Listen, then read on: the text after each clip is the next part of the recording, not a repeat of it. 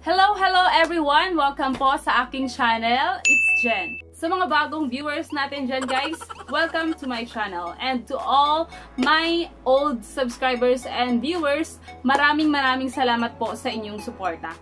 For today's video is about my 3 skincare products na ginagamit ko since nagkaroon ako ng Pcos ng 2017. Ano-ano nga ba ang mga products na ito guys? Kung gusto po ninyong malaman ang mga products na ito, and if you are excited to know kung ano yung mga favorite skincare products ko guys, let's get started.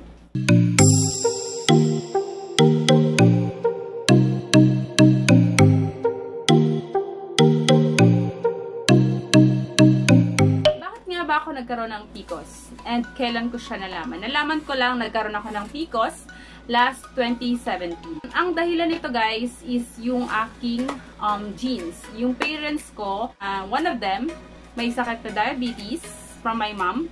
And sa papa ko naman, meron naman siyang hypertension.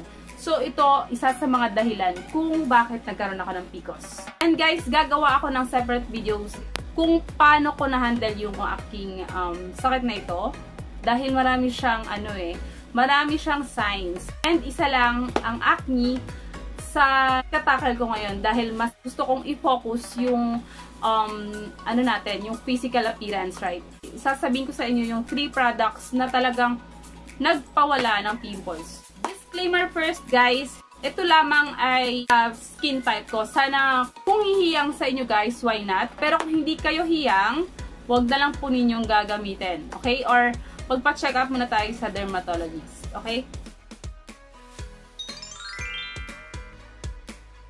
Nawawala yung confidence ng tao kapag ang problema niya is yung kanyang facial appearance, right?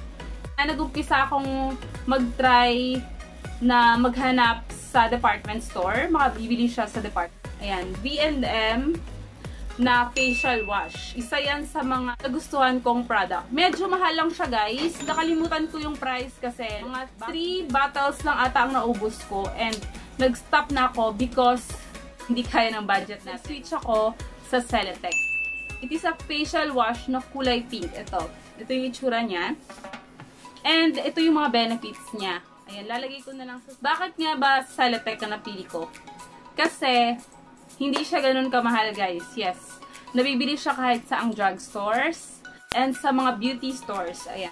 Hindi ako nagsisi guys kasi nung time na ginamit ko yung B&M is nawawala na yung pimples ko.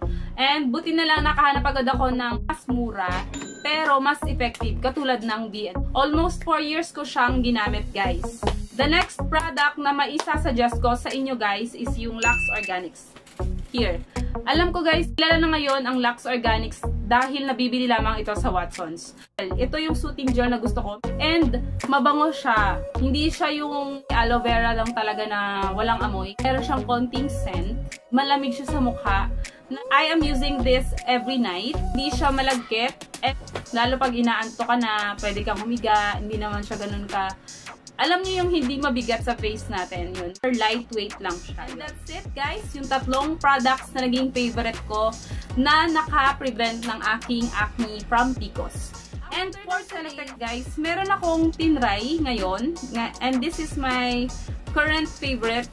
And nabili ko siya sa face shop. Itong rice water bright. Ayan.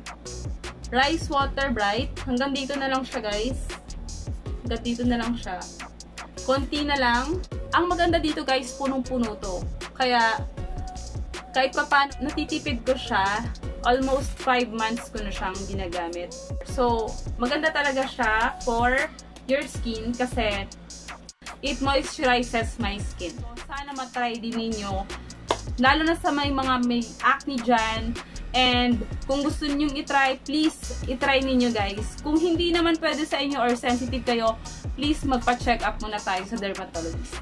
Yun lamang guys. So, if you have any questions or comments, suggestions man yan, please comment down below. And sa mga hindi pa nakasubscribe, please subscribe to my channel. That will be all. And thank you so much sa panonood. See you po sa aking mga next pang gagawing mga video. Bye!